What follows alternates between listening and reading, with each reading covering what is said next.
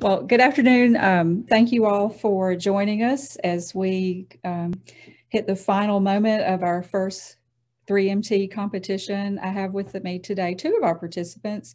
Billy Huggins is here, and so is Michelle Buchanan. Our third participant, Lucas Ratz, is not able to join us at this time, but we are recording it, so he will have access to this.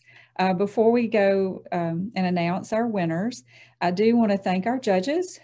So we had three judges: Dr. Darshan Anderson from psychology, Dr. Stephanie Vanderslice from creative writing, and then Dr. Aaron Baldwin from chemistry. So thank you to those three faculty that served as our judging panel and volunteered their time to contribute to this process. I'd also like to thank our two GAs here in the graduate school, Jose Luna and Sydney Austin, because they have been phenomenal in putting this together.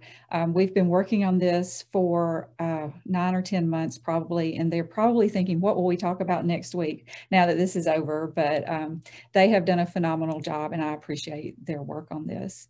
And finally, I want to thank those of you that participated in the People's Choice vote. We had 124 faculty and students and staff who participated in that. So that was awesome, and I appreciate that as well. So with our thank yous out of the way, I'm going to move on into why we're here. So I'll start with our People's Choice Award. So this is the award that was voted on by faculty, staff, students who chose to view the videos and vote. And like I said, we had 124 individuals who participated in that. And the winner of the People's Choice Award receives a plaque that just states that they received that award. And our People's Choice Award winner is Billy Huggins. So Billy, congratulations. No speech necessary, but just say thanks.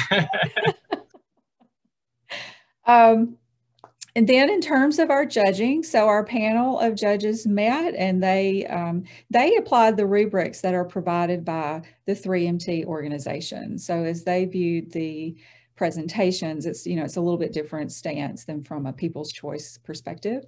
But we want to identify our runners up or a runner up who receives a certificate. And so our runner up is Lucas Ratz. And so we want to say congratulations to Lucas.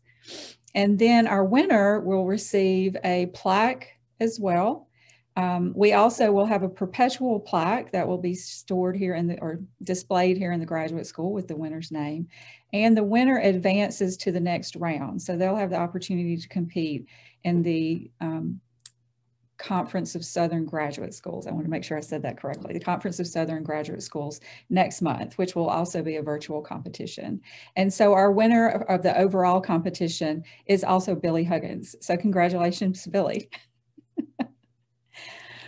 I want to say congratulations to all three of our individuals. You all did a phenomenal job of putting this together. And I said this in an email to you all this morning, but I think it's worth repeating. You all have inspired our campus, and we will see the impact of your work next year. We've received a lot of positive feedback. Our campus this competition will grow next year. We'll have more participants and it will only gain more momentum. And that is a direct result of your work. So thank you both. And thank you to Lucas. Lucas, you're not here, but thank you. And I hope y'all have a wonderful weekend. And again, congratulations to all of you on your achievements so far. So thanks.